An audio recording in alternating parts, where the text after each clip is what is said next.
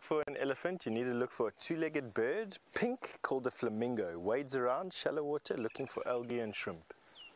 Now, we are looking at a drainage line, and I know, while nothing too exciting, this is what the seep lines eventually drain into, a drainage line, and in the bottom of this drainage line some water, and in the water is a spider, one of the wolf spiders that is specifically adapted to hunting on water and will prey upon insects that fall in the water and live in the water, things like tadpoles and baby fish and things like that.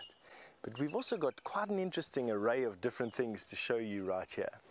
In a nest that she's spun for herself is another type of wolf spider or lynx spider protecting her eggs.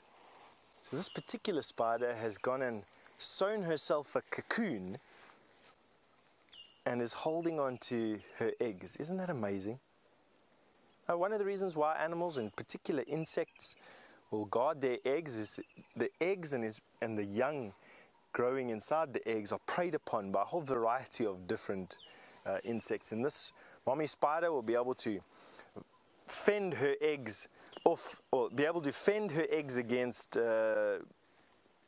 wasps, parasitic wasps and flies, which will like nothing more than to lay their eggs on the developing young of this young spider and save them from by the larvae of them. Just have a look at that.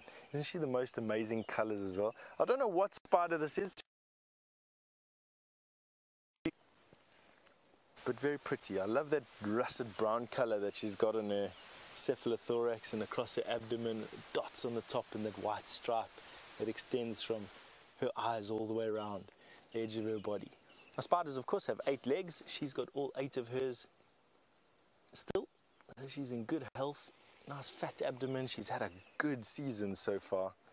So a nice healthy mom looking after her healthy eggs, hopefully.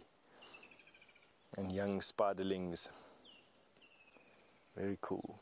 We've got a lot of other things around this particular crossing to show you as well. And this is where we wanted to come today.